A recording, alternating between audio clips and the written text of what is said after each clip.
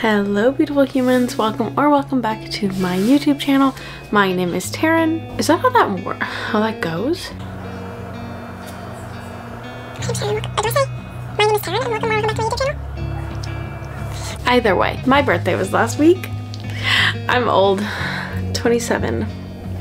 I'm so close to 30. I'm so close to 30. God, that's so gross to think about. Anyway, I want to do a birthday book haul with you. A lot of these books I was gifted, and I cannot say thank you enough to everyone who sent me books, gifted me books, any of those things. Gosh, the love that I have for all of you beautiful humans is insane. And then some of these books I bought for myself, so I figured I would just share them, give you a little haul, and figure out how the hell I'm gonna fit them on my TBR cart. Maybe that'll be another video.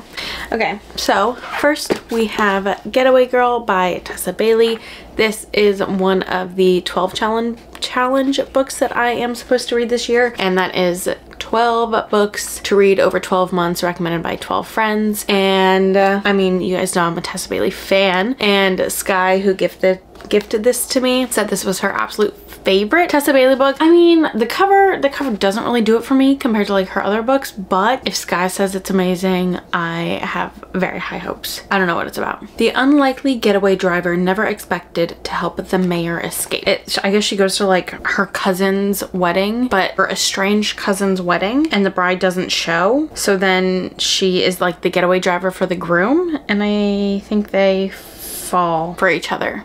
Strange. Then I got The Naturals by Jennifer Lynn Barnes. Tarynleighreads posted about this book, I don't know, 2 weeks ago, and I automatically texted my best friend and I was like, we need to buddy read this, because we're both huge fans of Criminal Minds and Jennifer Lynn Barnes. We both read the Inheritance game series, and Larry said that this was like Criminal Minds but young adult, and there's like 2 or more characters that give very Spencer Reid vibes, and Spencer is my favorite human on the entire planet, so very excited for this. This is this first book in the series. I think there's 4 books, but I'm excited. Okay, I then picked this one up for myself, and I never ever thought that I would pick this book up, but it was at my used bookstore, and I don't really pass up hyped books when they are half price. Like, I feel like it's the perfect time to pick it up and see what that hype is about. And this book I feel like is hype for not good reasons. Like, I've just heard the wildest things about the series. I mean, Penelope Douglas, I don't know where she comes up with these things, but well, we'll see. I'll probably do a whole reading vlog on this if you guys are into that. Oh, somebody like highlighted in this. What is that called?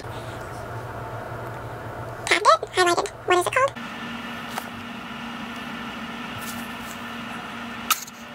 Notations. They put notations in the book? I don't know. Won't lie, kind of scared. I then was gifted the Serpent and the Wings of Night. God, these titles are so long. And The Ashes and the Star-Cursed King. Why can't I read? First of all, these are both massive books, but I have heard absolutely nothing but good things about these. So once I get back in my fantasy era, I will devour these. I just feel it. But Fourth Wing has ruined me for all books. So we'll see when I get back in my era that these will be on the list of things to read. I don't know what they're about. I'm just kind of guessing that they're fantasy, just by like the titles and the beautifulness of them. Fantasy always has the best covers. We also have Rock Bottom Girl by Lucy Score. I mean, Lucy Score is just the love of my life. Angel baby. She's amazing. So I plan on reading every single one of her books, and this was on my backlist, so I was gifted it, and I am very excited. Pretty sure this has to do with like, I don't know. I'm sure it's small town, grumpy sunshine, and has amazing banter. That's my guess. There's a sticker on it. Who knew a fake boyfriend? Sorry, fake boyfriend, you got me, you know? Who knew a fake boyfriend could deliver such real orgasm? But it's all temporary. The guy, the job, the team, there's too much history. Rock bottom can't turn into a foundation for happily ever after, can it? I can't read today. I'm so glad I'm listening to an audiobook right now. Okay, I have a lot of books on my backlist, or on my TBR, for Colleen Hoover. When I started reading, her books were like the one thing that I could read quick, easy, Like they always, I love her writing, right? And no, I did not turn into one of those people who hate her writing. No, I still very much love her. I just haven't been reading her book, okay? So I'm adding this to all of the Colleen Hoover books that I still need to read, but this is Never Never, which is also written by Tarryn Fisher, and I have read a Tarryn Fisher book before, maybe 2 of them. I think I've read 2 and they weren't my favorite, but I am hoping that because this is written with both of them that I'll like it. So again, I hope you guys know that this is a haul, right? So I don't know what any of these books are about. So don't come for me when my descriptions are as bad as they are. Thank you. We then have Lotus by Jennifer Hartmann. I believe this is the book that's kind of after Still Beating, where at the end of Still Beating, you hear about another guy who was like taken and kidnapped, not kidnapped, yeah, and like kidnapped and held for a long time. You like learn about him in Still Beating at the very end, and this is not a spoiler. See, look, to the rest of the world he was the little boy who went missing on 4th of July. See, to me he was everything. My heart hasn't been the same since he disappeared, but I've learned to build my life around the missing piece. 22 years later, the last thing I expect is for that missing piece to come back. His name is Oliver Lynch, and this is his history. Nope. And this is his story. 22 years? My God. I will say her books are very heavy, but Still Beating, I gave 5 stars. It was amazing, and I have heard really good things about this one as well. But check triggers before you read any of her books. I then got Lovelight Farms, which I have already read, but she's now signed, she's under contract, whatever, with Berkeley. So they redid all the covers and I wanted all of my covers to match. So we got Lovelight Farms, and I want to go through and tab it the second time around. This is such a cute Christmas rom-com. I loved it. And then I was gifted an entire series that I know literally nothing about. I've absolutely never heard of this series before, but Leah, who sent these to me, who is literally the sweetest baby angel I've ever, oh God, her, I love you, Leah. If you're watching this, I'm sure you will, but I love you. She said that this series was absolutely amazing. Like, A Court of Thorns of Roses, amazing. So this is Heart of Mist, Reign of Mist, and War of Mist by Helen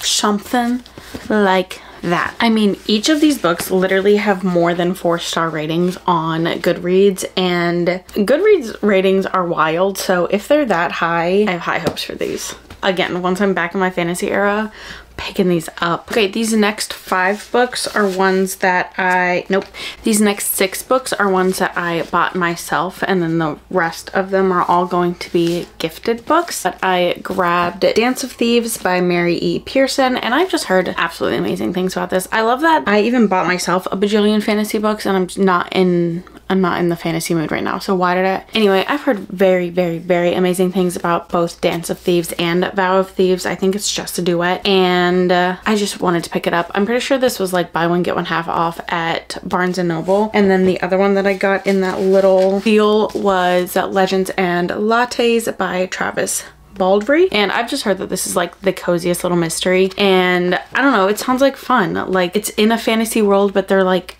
making a coffee shop, or like they opened a coffee shop, and it's just like listening to the customer stories and getting to know the customers. And I feel like there might be a little romance. Maybe there's not a romance in here. I don't really know. Okay, I've heard that it was a cute, fun, very chill fantasy, and I've never read anything like that. All fantasies are like heart palpitations, knee sobbing type of thing. So this will be a fun turn of events. I also found It Girl by Ruth Ware. This was also at my used bookstore. I don't know anything about this. I don't even know what genre it is. Like, is it a thriller? Is it a mystery? I don't really know, but I did go on my birthday, so I felt the need to like grab a book, and they didn't have the best selection that day. So I saw this and I was like, you know what? We'll try it out. I don't know. Have you read it? Let me know. And then the last 3 books that I bought for myself, I bought while we were in Savannah, Georgia. We went to a few bookstores up there, and I grabbed my very first Stephen King novel. I got Fairy Tale. It sounded like the least likely to make me shit my pants while reading and not have nightmares, you know? I could very well be wrong. I don't know. So I'm pretty sure like there's a kid and he somehow starts like hanging out with this like old man, maybe he's his neighbor, I don't really know, and gets really close with the guy's dog. And this neighbor has like a shed where like weird things happen all the time, but then the neighbor dies and he leaves the boy the shed, and so the kid finally gets to go into the shed, and like it opens up a portal to a fantasy world. And let me know if this is where I should start, if you're a Stephen King gal, because I'm terrified. I also grabbed Some Shall Break by Ellie Marney. This is the second book in the None Shall Sleep. I don't know if it's a duology. I have really literally no idea, but None Shall Sleep is about two teenagers who like interview serial killers, and I was like, whoa, that sounds so cool. I have not read it yet. It's still sitting on my shelf, and this is like a continuation of that. It says the nightmare continues. Emma gets the window seat again, and I probably shouldn't read the back of it because I don't know anything about the last one, but for the cover I honestly just fell in love with. Let me show you the other one. Aren't they cute? So I really just saw the cover and I was like, ooh, let me pick that up. And then the last one I grabbed is Tomorrow and Tomorrow and Tomorrow by Gabrielle Zevin. And I really grabbed this because it's a signed copy. And I have heard amazing things about this book. So I was like, I'm absolutely not passing up a signed copy of this book if it's going to be my next 5-star read, you know? I read so many 5-star books. I literally give everything 5 stars, but you know what I mean. And I think this is like a love story about two people who like create video games, maybe? I think I also bought this for myself. This is The Weekenders by Mary Kay Andrew, and I just kind of figured that it was like the perfect summer read. Like it just looked like the book that I should bring to the beach when I go to the beach next. And the lady at the bookstore asked me if I had read her book before, and I said no. And she was asked like, am I a Southerner? And I said, well, yeah, I mean, I'm born and raised in Florida. And she said like the lady is also Southern, so I would like her writing. I feel like this is like sorry, there's a sticker on the back. I feel like this is like an old lady book, but maybe I'll like it. I also thought that Ellen Hilderbrand books were old lady books, and I really like that one. Maybe I'm just an old lady. All right, I also got 3 Sarah Adams books. So I read The Cheat Sheet by Sarah Adams. When did I read The Cheat Sheet by Sarah Adams? Last month, the month before, I don't know. I read it this year and I genuinely loved her writing. I thought it was just so cute and very like rom-com, funny, easy reads. I think I gave The Cheat Sheet 4 stars, and I know that the only reason I gave it a 4-star was because at the end the guy was like, I want to wait until marriage, and then 2 weeks later proposed and they eloped. So like he really wasn't trying to wait until marriage kind of thing. And it gave me the ick, okay? But I do know that she writes very wholesome, not spicy books at all, which I'm trying to get into them, okay? We'll see how it goes. I got Practice Makes Perfect, The Match, and The Enemy. Now, these two are a part of her It Happened in Charleston series, and then this, I believe, is the second book after When in Rome, which I have not read When in Rome yet, but I don't know, this one like just came out and I've seen a lot of people talk about this one on Booksta. So these are the 3 books that I got from her, or by her. And then I also got Don't Let Me Fall by Kelsey Ray. This is another one of the 12 challenge books recommended to me by a different friend, and I don't know. Let's read. I love that I'm reading like only some of the backs of these books. I Want a Girl I Can't Have. She's my tutor, my best friend's girlfriend. Damn. And my kryptonite. Sorry, that like hit me and I was like, oh, like best friend's brother. And then I read it and I was like, wait, that says best friend's girlfriend. Anyway, and my kryptonite. She also looks really good in my t-shirt, but she wants the golden boy and I'm more of the villain type, or at least I was, until I saw her smile for the first time. But the good guy she wants wouldn't lust after his friend's girlfriend, and the good guy she's with shouldn't be sneaking around behind her back. So where the hell does that leave me? Oh, is it? Oh, and it's dual POV. Okay, well, the guy's name is my cousin's name, so that's a little strange, but I'll get over it. Hannah is the one who recommended this to me, and I also trust her recommendations with my entire life. So, and I will link all of the people down, or I'll put like their Instagram handles down below so that you can go check them out if you want. All of these people deserve shout outs. Now, the last 2 books that I got are from my best friend, and I'm gonna show you another present that she got me because it's the cutest thing in the entire world. But I do already have these books, but she got me signed copies of them. I have signed Abby Jimenez books.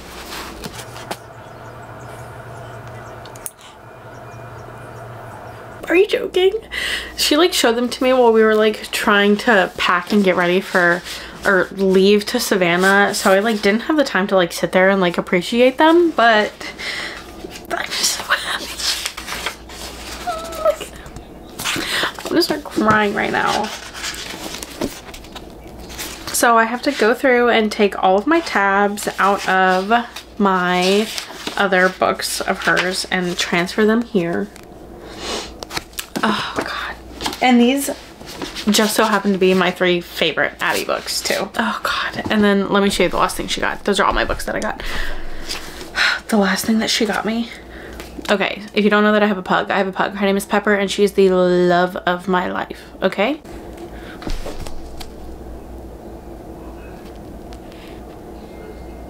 That is my angel girl. As a bookmark. Literally somebody drew that. I love you, Nakoko. I know that she's gonna watch this.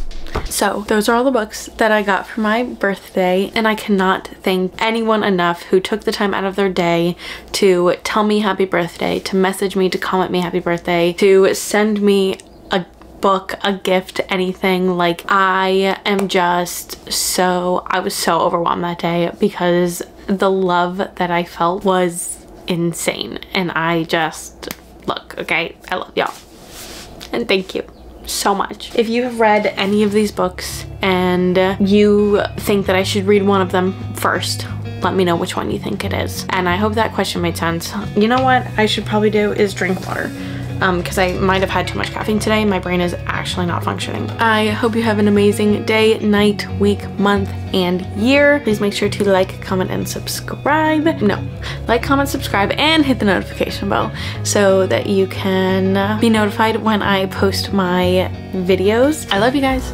I will see you in the next one. Goodbye, beautiful humans.